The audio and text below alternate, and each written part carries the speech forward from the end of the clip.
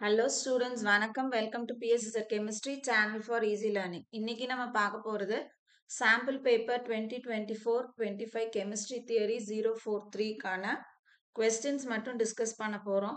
So இன்னைக்கு நம்ம பார்க்க போறது question number 17.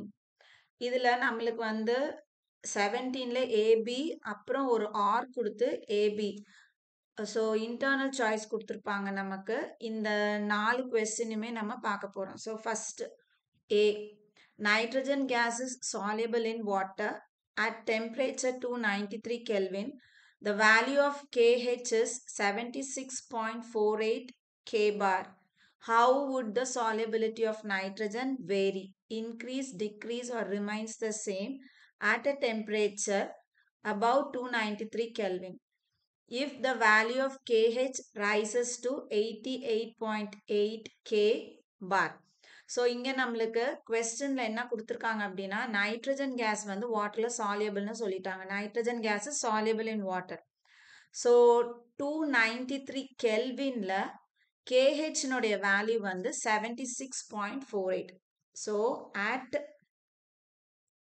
293 kelvin KH is equal to 76.48 K bar. How would the solubility of nitrogen vary, increase, decrease or remains the same at the temperature above 293 Kelvin?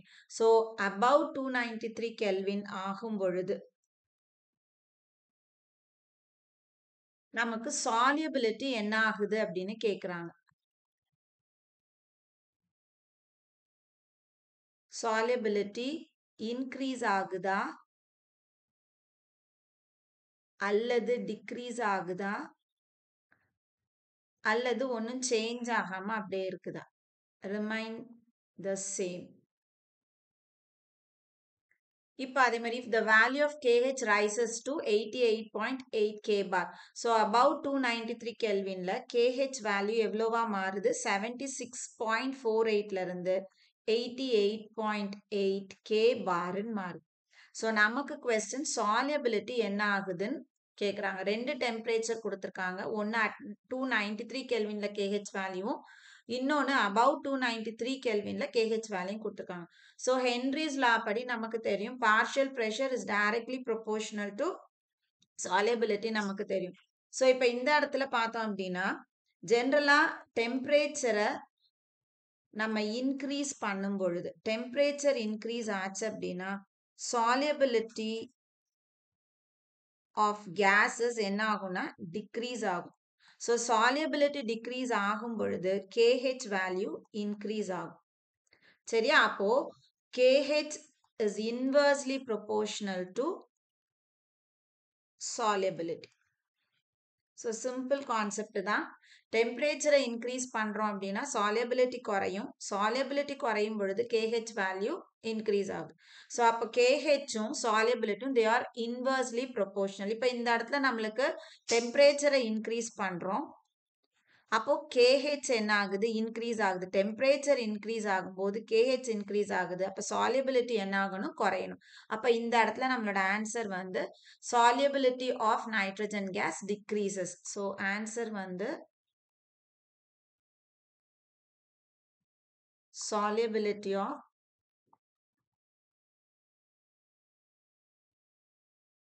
nitrogen gas decreasesன்னு எழுதணும்.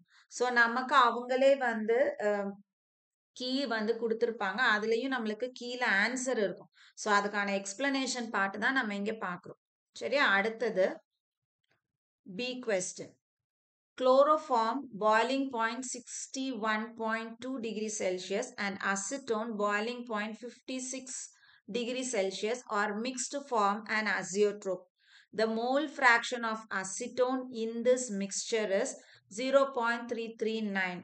Predict whether the boiling point of the azeotrope formed will be 160 degrees Celsius, 264.5 degrees Celsius or 354 degrees Celsius. Defend your answer with the reason. So இங்க நம்மளுக்கு ரெண்டு substance கொடுத்துருக்காங்க. ஒன்று chloroform கொடுத்துருக்காங்க. அதனுடைய boiling point 61.2 degree Celsius. இன்னொன்னு acetone, அதனுடைய boiling point 56 degree Celsius. So இது ரெண்டுத்தையும் மிக்ஸ் பண்ணும்போது இது நமக்கு ஒரு அசியோட்ரோப் ஃபார்ம் பண்ணுது. சரியா? இப்போ நம்மளுக்கு இந்த ஃபார்ம் ஆகிற அசியோட்ரோப்பினுடைய பாய்லிங் பாயிண்ட் எவ்வளோ இருக்கும்? 60 இருக்குமா, 64.5 இருக்குமா, அல்லது 54 டிகிரி செல்சியஸ் இருக்குமா நம்மளுக்கு கொஸ்டின் கேட்டிருக்காங்க. இப்போ குளோரோஃபார்மும் அசிட்டோனும் பார்த்தோம் அப்படின்னா they show negative deviation. So இது நம்மளுக்கு கொஞ்சம் தெரிஞ்சிருக்கணும். எதெல்லாம் பாசிட்டிவ் டிவியேஷன் கொடுக்கும், எதெல்லாம் நெகட்டிவ் டிவியேஷன் கொடுக்கணும். ஸோ இந்த காம்பினேஷன் வந்து நமக்கு they show negative deviation. அப்ப நெகட்டிவ் டிவியேஷன் காமிக்கக்கூடிய அசியோட்ரோப் மிக்சர்ஸ் எல்லாமே they are maximum boiling point அசியோட்ரோப்ஸ் பேர்.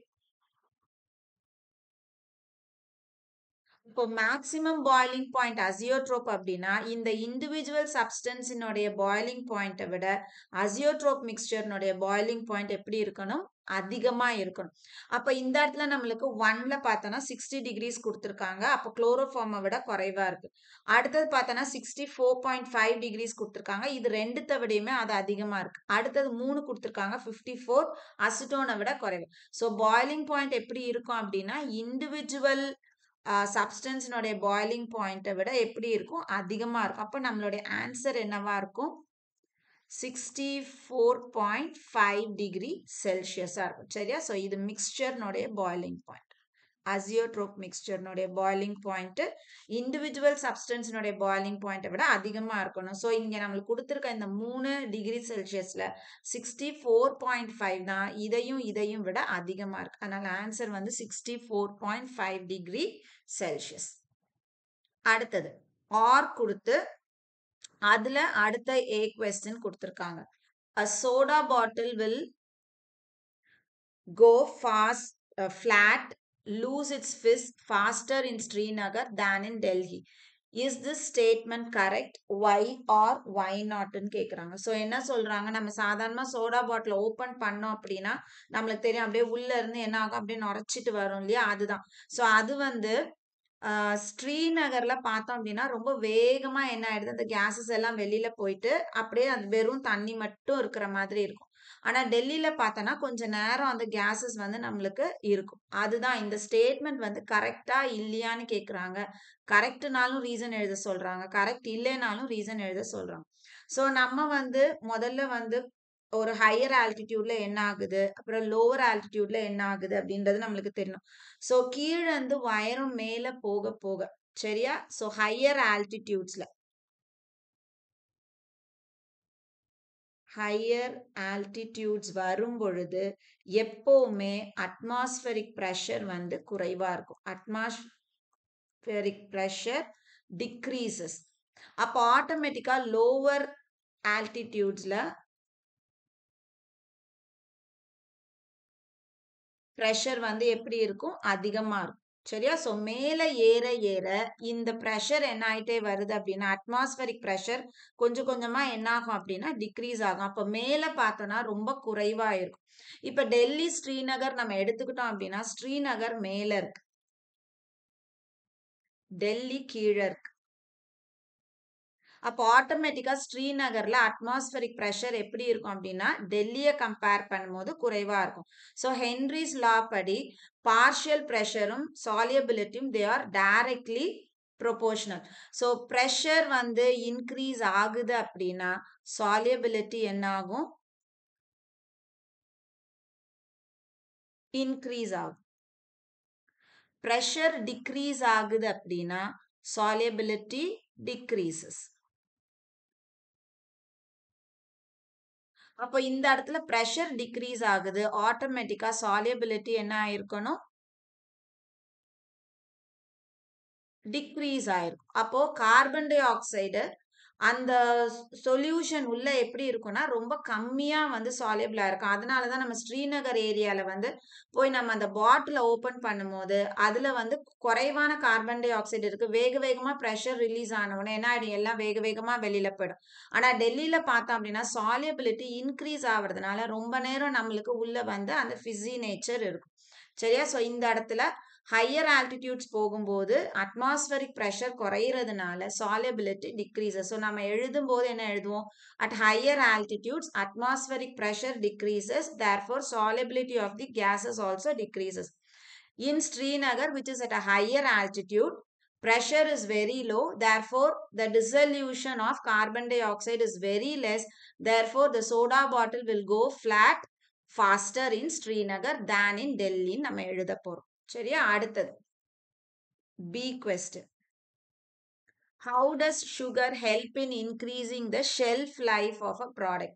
ஸோ இப்போ நம்ம வந்து சாதாரணமா ஒரு பொருளை வந்து ப்ரிசர்வ் பண்ணணும் அப்படின்னா, ப்ரிசர்வேஷன் பண்ணணும் அப்படின்னா நம்ம என்ன பண்ணுவோம்? அதுல வந்து சால்ட்டோ அல்லது சுகரோ ஆட் பண்ணுவோம். சுகர் அல்லது சால்ட் ஆட் பண்ணும். ஸோ இதனுடைய பர்பஸ் என்ன அப்படின்னா, எந்த சப்ஸ்டன்ஸை நம்ம ப்ரிசர்வ் பண்ணணும்னு நினைக்கிறோமோ அந்த சப்ஸ்டன்ஸ்ல இருக்கக்கூடிய வாட்டரை ரிமூவ் பண்ணும். So removes water. ஸோ வாட்டரை ரிமூவ் பண்ணிட்டோம் அப்படின்னா அதுல வந்து ஃபர்தரா எந்த ஒரு பாக்டீரியல் ஆக்ஷனும் அதுல நடக்காது. அதனால அந்த சப்ஸ்டன்ஸ் வந்து ரொம்ப காலம் நம்மளுக்கு வீணாகாம கெட்டு போகாம அப்படியே இருக்கும். ஸோ அந்த பர்பஸ்க்காக தான் நம்ம என்ன பண்றோம்? சுகரோ சால்ட்டோ ப்ரிசர்வ் பண்ண வேண்டிய சப்ஸ்டன்ஸ்ல ஒரு ப்ராடக்ட்ல ஆட் பண்றோம். இங்க நம்மளுக்கு என்ன கொடுக்குறாங்க? How does sugar help in increasing the shelf life of the product.